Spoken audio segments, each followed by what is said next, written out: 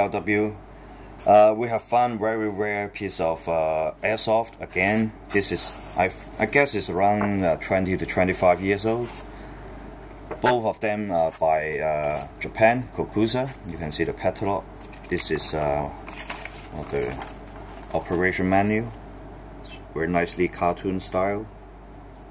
This was one of the masterpieces in my opinion for the airsoft revolver.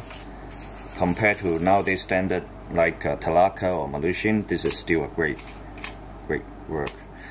It uses shell and the gas tank is here, so you can charge the gas. We have tested one of this gun. The gas still hold inside perfectly like new condition. This is the shell, which you put the BB at the end of this shell. You put the BB and put a stick inside to put it in place, then you can put inside the gun. So this is the M66 plastic, but the finishing is pretty good. So the hammer is quite strong. When you pull, sometimes you have to push this little pin,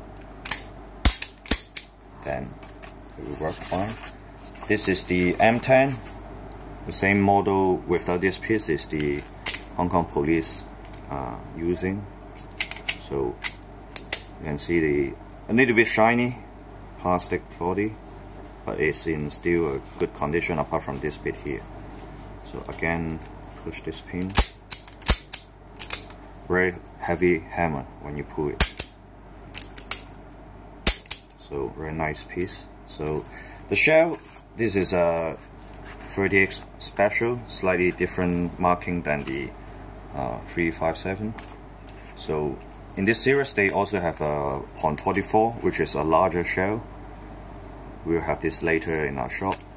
So if you want to find any kind of this vintage airsoft, you can call us or email us. We can try our best to search for you. Thank you.